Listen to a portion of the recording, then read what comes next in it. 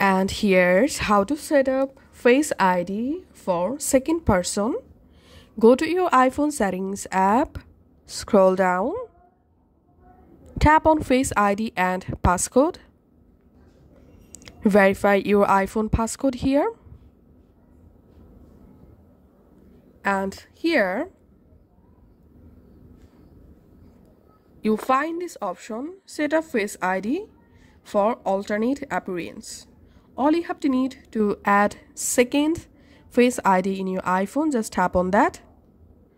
And here select add second Face ID with mask or without mask. So now just tap on get started and follow next steps to verify your face, and that's how you can actually add secondary Face ID in our iPhone. Thanks for watching.